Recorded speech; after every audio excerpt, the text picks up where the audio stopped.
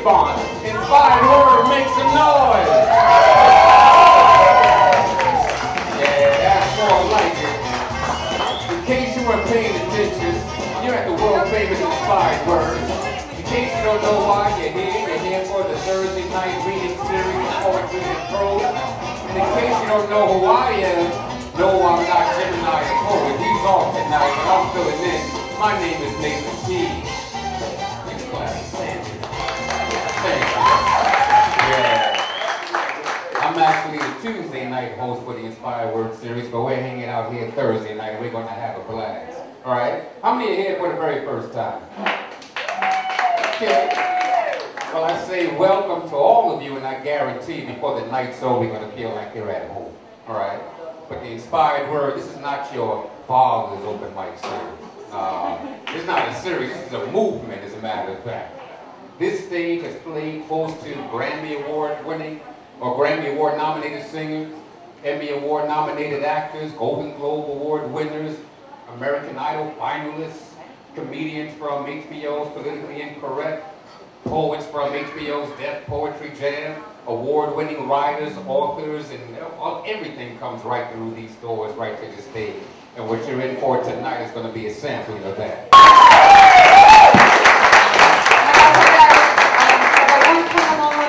I'm going to try and do it as quick as I can. This is not a fairy tale.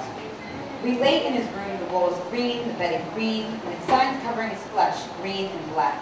The opaque colors eclipse the midday sun, making it feel more like twilight than early afternoon. We were both trying to disprove the other's point of view on connection and its relevance. Him insisting that personal significance was merely incidental, and me insisting that connection was pertinent to all intimacy. You believe that because someone told you a story, he said. They read you fairy tales when you were young and you grew up believing them. I lay in silence beside him, seeing snapshots in my head of youth. I was interrupted by his next question. What are you thinking? He asked. Nothing, I replied with a safe lie. Ever the challenge, he said, no one's ever thinking nothing. I shook my head and said, nothing I want to share. But really... I love you.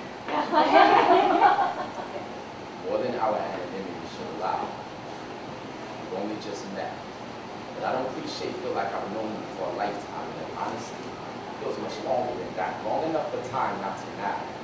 At the same time, these moments, this time spent, beautiful. It must be what eternity feels like. I can't make you feel the same.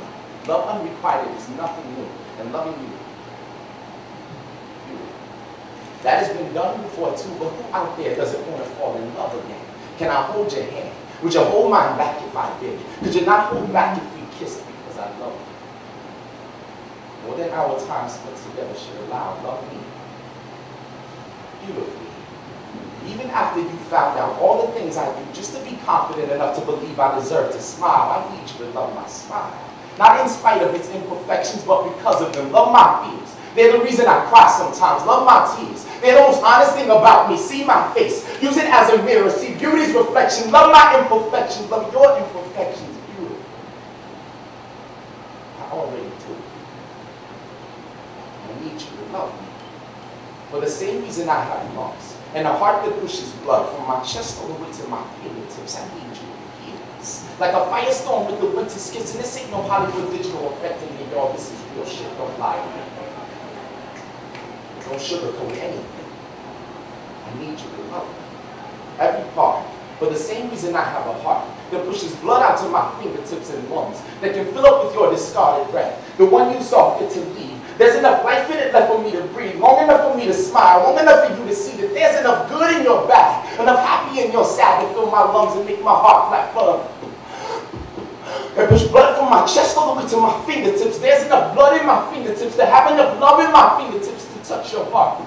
And I love you. If nobody's told you today, I love you. If you ain't heard it all week, I love you. If it's getting hard and hard for you to say, I love me, I love you.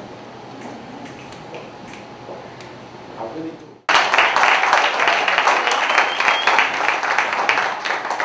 Good evening, everyone. I have one poem, and it's called Mirror. Looking in the mirror, you can all see your body, your frown, your smile, your tears. There are only two things that you cannot see. Those two things are your soul and spirit. The soul and spirit, they define who you are, what you have become, and who you will become. I look in the mirror, and I see the kindness that I have, the humbleness, and the caring nature. Because I do not want my mirror to shatter, which all of you see when you look in the mirror. Thank you.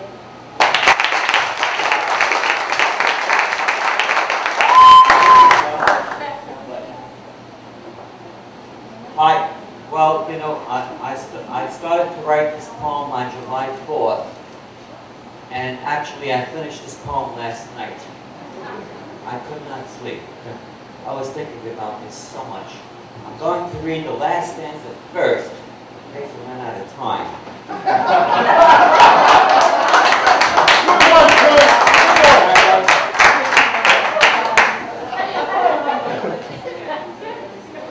I had an endearing association in high esteem and honor for a noble tradition to be here at the inspired word today.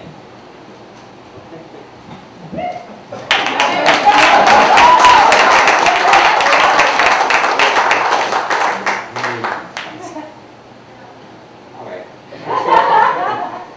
This is called respect. Respect. As Rodney Dangerfield used to say, I get no respect. I have a respect for the fly on my TV screen set.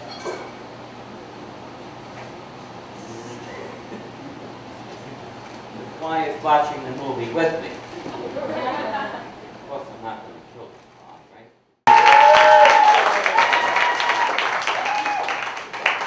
Hi guys! Okay, great, okay. So this one's called Firestarter. Okay. Let tempest rage, let fire engage, for little care have I. So many of these have all they please, that I have put aside. You're happy to be not nigh nor me, but apart within a hall. But I have the burning and always yearning to soothe my restless soul. Okay. So, and this is another one, it's called God. This is a less happy one. Give me 1 second to find it, because I'm a complete mess.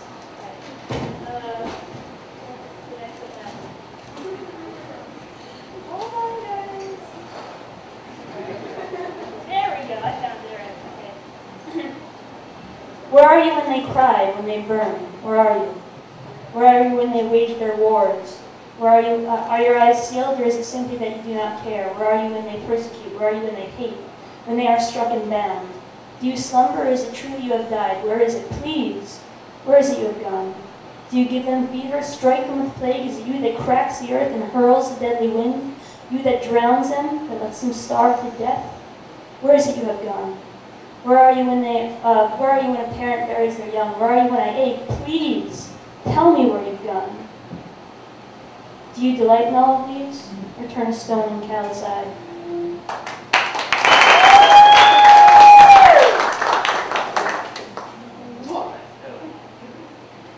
Hey everyone. I was going to read something new tonight, but I left the piece of paper by the kitchen sink. So I'm going to read from my book, which I was going to give as a birthday present to Mike, but now I've creased the pages. It's an extract. This is an extract from a longer poem called Suspicion.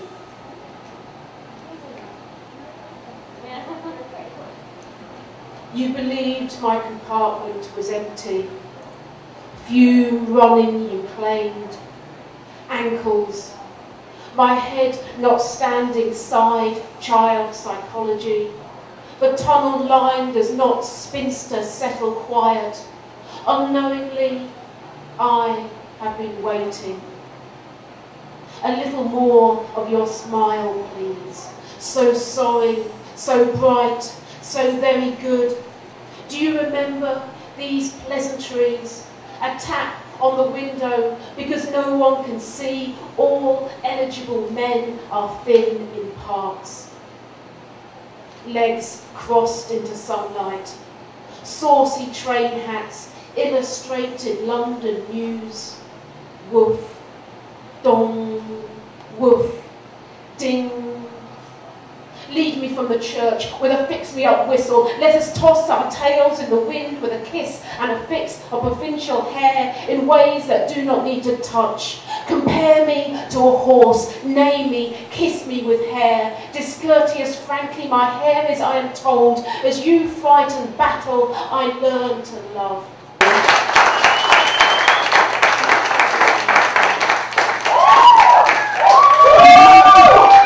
So yeah, Aretha is performing tonight, and for free at Coney Island, and I chose to pay $10 to come see her.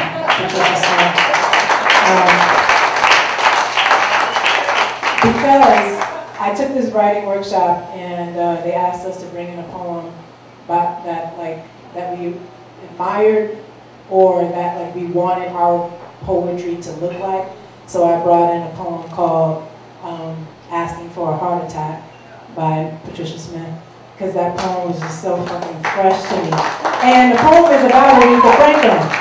So it's all coming together, yes. So I'm gonna read two pieces. This first piece is called The Big Bang Theory, for Lily Mae Ford, who's my grandmother. In theory, she Big Bang. Her brown, round lump of a body stardusting half-dozen babies into being and giving God all the glory. First, Junior, who sprang to 6'4" like his daddy, ate up everything, including the cardboard, pickled his tongue in sips of Thunderbird till his liver polka-dotted his hands and lips pink. Sister came next, wearing Ethel like Storm Cloud and Hex, shamed her into Angelina, meaning messenger of God, but she big and unpretty as a heathen. Doris Yvonne got all the pretty and the skinny and the crazy, so folks couldn't covet. At 6, she saw colors, fuzzed round people, thought everybody had this rainbow vision. Then, in 1952, my mama brown-nosed herself here.